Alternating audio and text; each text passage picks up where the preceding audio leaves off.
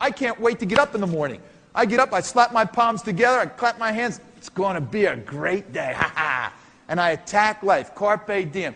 And I know there are negative people and negative situations that happen every day, especially when you're selling. It's just life.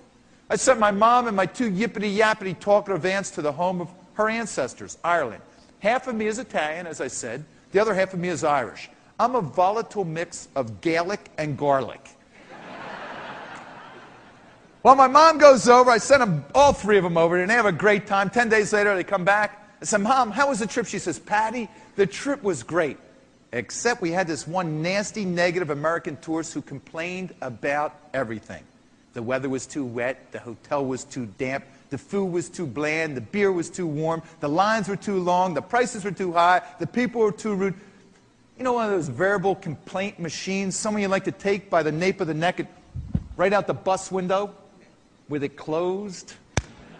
Well, this patient, positive Irish tour guide was not going to allow this SOB to affect his group. No way. Not so much as a suggestion of a frown. He wasn't going to allow it. Well, they get to the Blarney Castle. And they're in all the bedroom chambers and the great dining hall and the antique weapons room.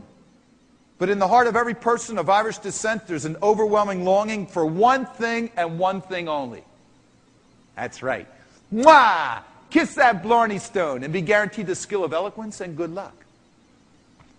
Unfortunately for my mom's group, the stone was roped off for repairs. Yeah, need I tell you that the complaint machine was firing on all cylinders?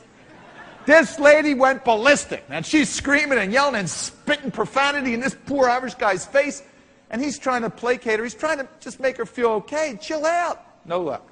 She's crying and claiming she's been defrauded, demanding her money back, and finally he says, ma'am, please. Legend has it, if you've kissed someone who's kissed the stone, it's as if you kissed the stone itself, and your luck will be guaranteed.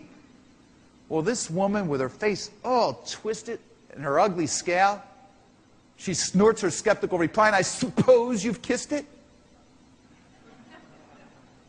And the man says, he smiles and says, oh, no, ma'am, I've done better than that. I sat on it.